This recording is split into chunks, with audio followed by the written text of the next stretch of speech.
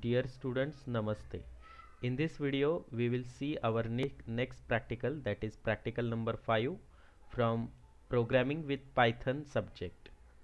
Practical statement is write a Python program to demonstrate use of looping statements. Here we have to perform while loop, for loop and nested loop. Nested loop means what? Loop inside another loop. That is called as nested loops. So first question, let's start practical related question. Here we have to write down the output of this code. So here I perform all the codes, practical 5. So here code is given x is equal to 20 while x is greater than 5, and then print the x, and then here x is decremented. तर हे statement तुम्ही असं सुद्धा लिहू शकता. Okay, हे स्टेटमेंटचा अर्थ आहे x is equal to x minus 1. मग त्याला असं सुद्धा लिहू शकता x minus is equal to 1. Okay, तर इथे व्हाईल लूपचा यूज केलेला आहे. x ची व्हॅल्यू जोपर्यंत 5 पेक्षा ग्रेटेस्ट आहे 1 बाय 1 ती व्हॅल्यू प्रिंट होईल, आणि ज्यावेळेस x मायनस होईल, ज्यावेळेस x 5 होईल राईट, त्यावेळेस ही कंडिशन फॉल्स जाईल आणि हे लूप काय होईल? क्लोज होईल. So here output is 10 9 8 7 6. So this is the output of first program. Then second program is, here x value is given 1, and here we have to check if x is less than 10 means what?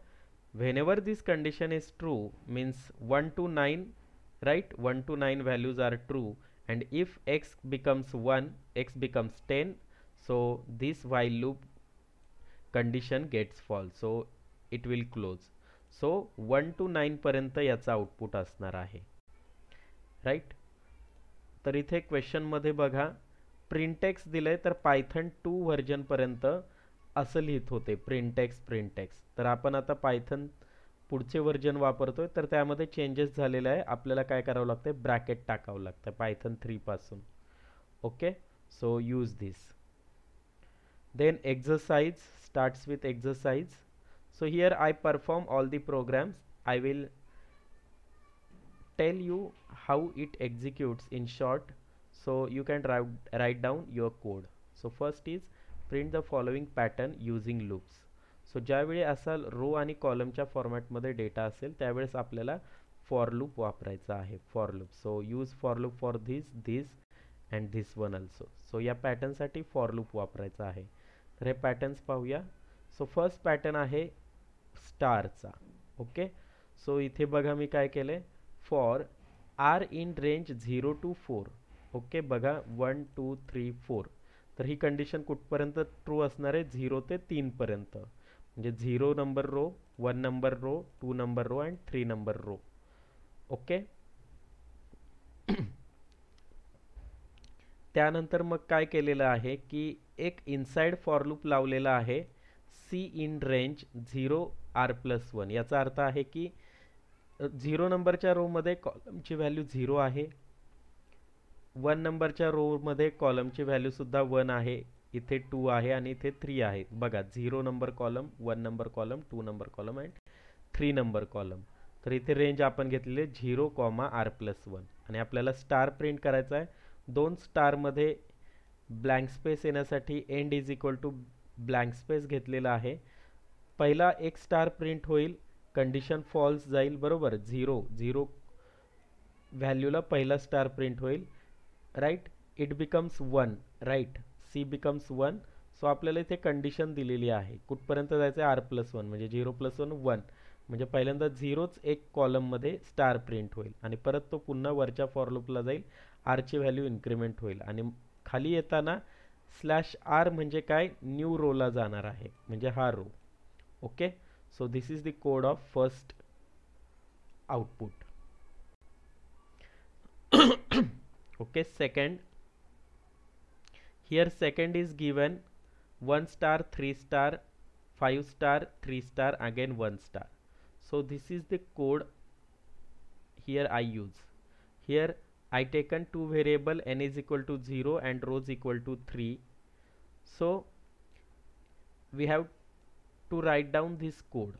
So inside first for loop, second for loop is there. Okay, and here again inside first for loop second for loop is there, and again while loop. So you have to just mention I in range 1 plus rows plus 1. Here rows value is 3, so rows plus 1 it becomes 4. So 1 to 3 पर्यंत हा for loop काम करणार आहे. Okay, आणि जे ची range कशी दिली आहे, रोज मायनस 1 प्लस 1, म्हणजे रोजची व्हॅल्यू काय आहे 3, 3 मायनस आय ची करंट व्हॅल्यू इथे येणार 1, 3 मायनस 1 2, आणि त्याच्यामध्ये परत ॲड होणार 1 म्हणजे 3, 1 to 3. अँड हियर प्रिंट एंडसाठी, म्हणजे इथे जे स्पेस तयार होत आहेत पहिल्या स्टारच्या भोवती ते पहिल्यांदा प्रिंट होतील. त्यानंतर तो व्हाईल लूपमध्ये जाईल, पहिला स्टार प्रिंट होईल आणि त्याच्यानंतर ब्लँक स्पेस येईल. तर हे तुम्ही पाहताय, तर या पद्धतीने अशा पद्धतीने होणार आहे. Okay, so this is the code of second code and this is the output. So अशा पद्धतीने आउटपुट तुम्हाला मिळेल. Next is 1 0 1 0 1 0 1, then 1 0 1 0 1 and 1 0 1 and then 1. So this is the code of logic. Okay, you can perform it yourself.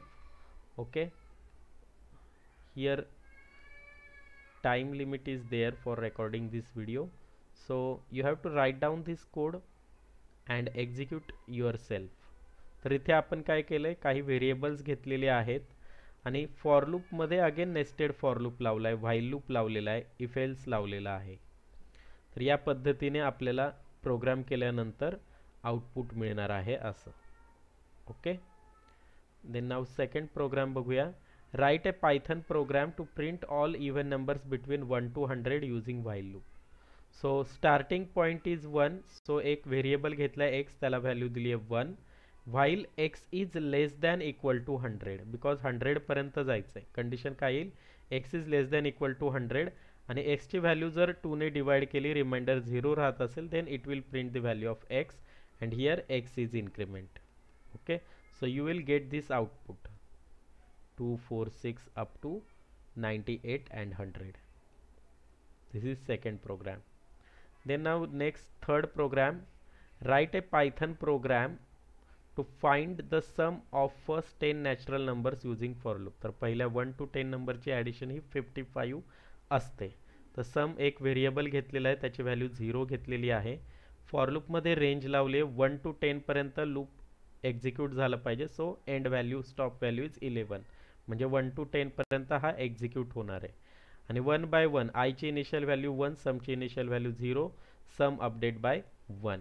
परत I 2 होईल, समची value होती 1, 1 plus 2, सम becomes 3. अशा पद्धतीने सम 1 by 1 value add करत जाईल आणि नंतर लास्ट टाइम आपल्याला प्रिंट करायची समची व्हॅल्यू. सो फॉर लूपच्या बाहेर आपण त्याचा यूज केलेला आहे. सो इथे इंडेंटेशन नीट वापरा जेणेकरून फॉर लूप एक्झिक्यूट होईल. So this is the output of third programme 55. Then next fourth question, right A Python program to print Fibonacci series. Fibonacci series means what, 7 terms पर्यंत मला Fibonacci series पाहिजे. पहिल्या 2 term Fibonacci सिरीजमध्ये fix असतात 0 आणि 1, आणि त्याच्यानंतर काय होतं, या दोघांची ॲडिशन 0 आणि 1 ची ॲडिशन तिसरा नंबर 1, परत नेक्स्ट 2, 1 आणि 1 ची ॲडिशन 2, परत नेक्स्ट 2, 1 आणि 2 ची ॲडिशन 3, परत 2 आणि 3 ची ॲडिशन 5. अशा पद्धतीने फिबोनाची सिरीज आपल्याला प्रिंट करायची. तर युजरला विचारणार आहोत आपण कोणत्या टर्म पर्यंत तुम्हाला फिबोनाची सिरीज पाहिजे. तर ती व्हॅल्यू आपण टर्ममध्ये इथे घेणार आहोत लास्टमध्ये. पहिल्या 2 व्हॅल्यू फिक्स असतात 0 आणि 1, तर 2 व्हेरिएबलमध्ये त्या व्हॅल्यू घेतलेल्या आहेत. नेक्स्ट व्हॅल्यू कशी तयार होते, तर previous 2 व्हॅल्यूंची addition. So n1 plus n2 next becomes next value. So इथे इफ लावलेलं आहे, लास्ट इज ग्रेटर दॅन 1 असेल तर आपल्याला पहिल्या 2 व्हॅल्यू प्रिंट करायच्या आहेत, लास्टची व्हॅल्यू प्रिंट करायची आहे. आणि तसं नसेल तर व्हाईल लूप आपल्याला इथे लावायचं आहे, 1 by 1 व्हॅल्यू त्यामध्ये ॲड होत जाईल. Okay, next fifth question, right A Python program to calculate factorial of number. Factorial of number म्हणजे काय, suppose my number is 4 here. So factorial of 4 means 4 -1 3 -1 2 -1 1. तर या सगळ्यांची मल्टिप्लिकेशन म्हणजे तुमचा फॅक्टोरियल. म्हणजे 5चा फॅक्टोरियल असेल तर 5 इंटू, 6चा फॅक्टोरियल असेल तर 6 इंटू. अशा पद्धतीने 1 पर्यंत जायचे मायनस करत. सो मी काय केलंय, एक variable enter number find factorial 4 इथे स्टोअर होईल n मध्ये. 0चा फॅक्टोरियल 1 असतो, so f is equal to 1 घेतलेला आहे. आणि मग फॅक्टोरियल कॅल्क्युलेट करण्यासाठी व्हाईल लूप लावलेला आहे. n ची व्हॅल्यू जोपर्यंत ग्रेटर दॅन इक्वल टू 1 असेल तोपर्यंत काय होणार आहे, मल्टिप्लिकेशन होणार आहे. n ची व्हॅल्यू मायनस होणार आहे नेक्स्ट व्हॅल्यू, आणि आपल्याला लास्टला f ची व्हॅल्यू प्रिंट करायची आहे. So this is the fifth programme and this the output. Next programme number 6, right A Python program to reverse A given number. म्हणजे नंबर आहे 1 2 3 आणि आपल्याला रिव्हर्स करायचा आहे 3 2 1. So this is the logic. पहिल्यांदा number मी accept केलेला आहे n व्हेरिएबलमध्ये. एक रिव्हर्स नावाचा व्हेरिएबल घेतलाय, त्याला इनिशियल व्हॅल्यू 0 असाइन केलेली आहे. Okay, original number here I printed original number n मध्ये तो आहे. आता बघा व्हाईल लूप लावलेला आहे आणि इथे लॉजिक लावलेलं आहे. तर डिजिट कॅल्क्युलेट करण्यासाठी त्याला इंटिजरमध्ये कन्वर्ट केलं आहे n मॉड्युलो 10, म्हणजे मला लास्ट डिजिट मिळेल. इथे बघा लास्ट डिजिट म्हणजे याचं 3 मिळणार आहे. याला बघा 10 ने डिवाइड केल्यानंतर रिमाइंडर 3 राहणार आहे, 3 डिजिटमध्ये स्टोअर राहील. परत इंट n डिवाइड बाय 10 केल्यानंतर काय होणार आहे, पुढचे 2 डिजिट आपल्याला मिळणार आहेत, ते तिथे मिळणार आहेत डिवाइड केल्यानंतर. आणि मग आपण काय करतोय की रिव्हर्स इंटू 10 प्लस डिजिट, म्हणजे रिव्हर्स इंटू 10 प्लस डिजिट. तर इथे पहिल्यांदा त्याची व्हॅल्यू 0 असेल, 0 इंटू 10 प्लस डिजिट, पहिला डिजिट आलेला आहे 3. मग अशा पद्धतीने त्यामध्ये पुढचे डिजिट ॲड होत जातील आणि नंतर शेवटी आपल्याला रिव्हर्सची व्हॅल्यू मिळणार आहे. So this is the programme of reverse A given number. Then 7th programme is right A Python program takes in A number and finds the some of digits in A number. So एक variable आपण घेतलेला आहे n, त्याच्यामध्ये number store केलेला आहे आणि त्या नंबरपर्यंत आपल्याला काय करायचे, त्याची व्हॅल्यू ॲडिशन म्हणजे 1 2 3. Original number is 1 2 3, 3 + 2 5, 5 + 1 6. या डिजिटची ॲडिशन करायची आहे. ओके, तर हे लॉजिक मी इथे लावलेलं आहे. बघा तेच रिव्हर्सच लॉजिक हे 2 पर्यंत आहे आणि आता फक्त आपल्याला सम करायची रिव्हर्सच्या ऐवजी. सो सम प्लस डिजिट. इथे इंट का लावलेलं आहे, कारण आलेल्या व्हॅल्यूला इंटिजरमध्ये कन्वर्ट करतोय तो, type casting. Okay, so this is the answer of 7th question.